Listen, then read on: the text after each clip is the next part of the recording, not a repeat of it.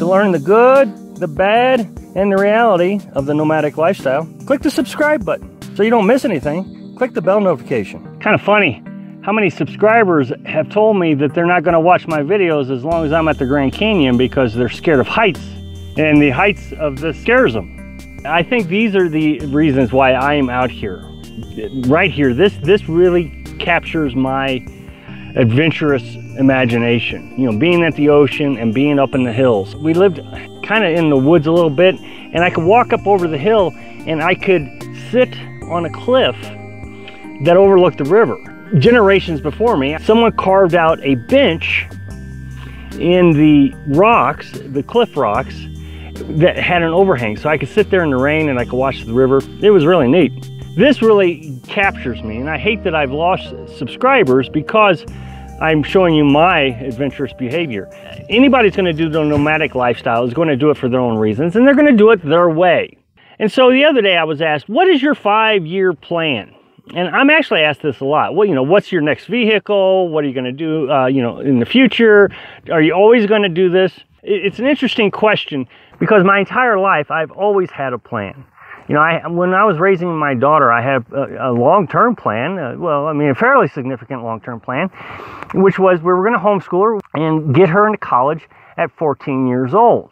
And then she would be able to go get a degree or two or 1 6-year degree, whatever the case is. She ended up getting 2 degrees. So she went into college at 14. You know, when I set up my goals, I'm very dedicated to my goals. I had a goal that I was going to build a business. So from 2000 to 2011, I ran my own consulting firm. I went into manufacturers, huge manufacturers. I went into Northrop Grumman, which is a military supplier to the United States Navy. And I showed them how to improve their training program so they could produce better quality products. I was always so driven. And then I decided to go ahead and quit the company.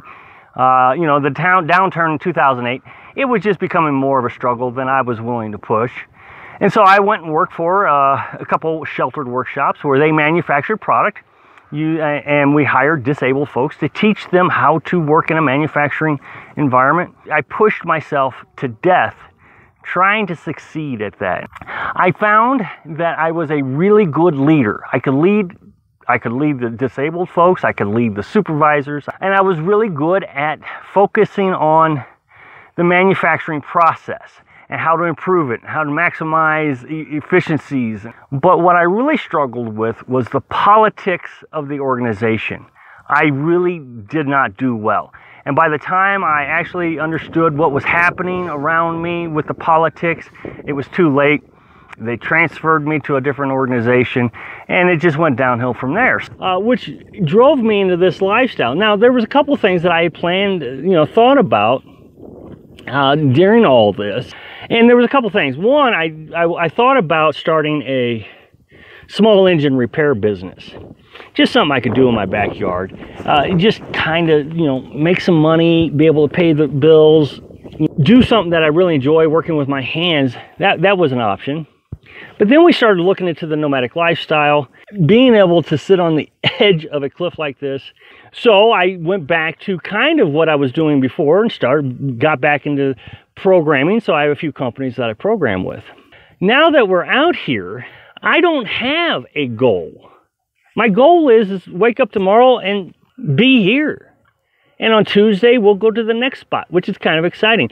So I don't have long-term goals. My goals now are about 6 months long. Back in January, I started planning out our trip here to Arizona.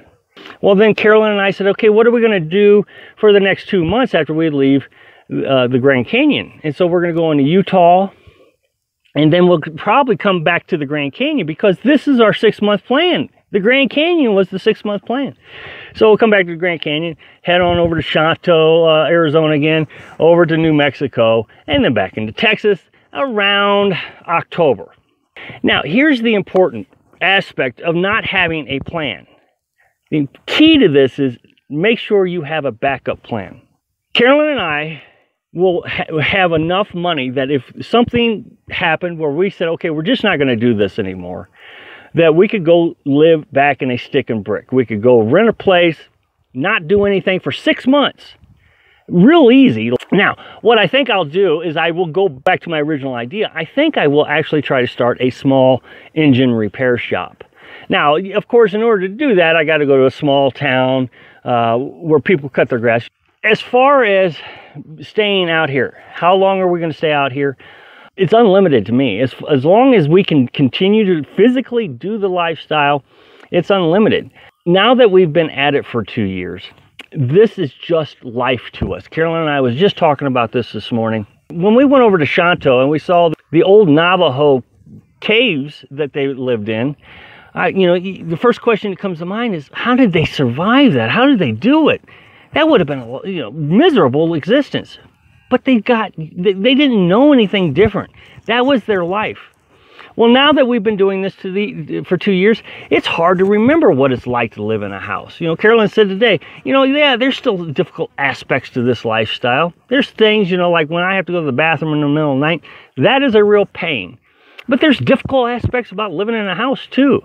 When you live in a house, then you got to furnish it, you got to put things in it, you got to pay for the electric, which means you got to go to work every day. But the thing that you have to remember when you come out here is it's going to be rough in the beginning if you're going to do it like we do it. Now, I recognize that everybody's going to say, oh, well, if you go to paid campsites, it's a lot easier. Yes, the more money you have in any aspect of life, things get easier. But over time, like this morning, I got up, went out, I sat by the edge of the cliff here, drank a couple cups of coffee, got a little bit motivated, started filtering some water, changed the oil in the generator, checked to make sure the mice haven't eaten up under the engine, so I took the shroud off.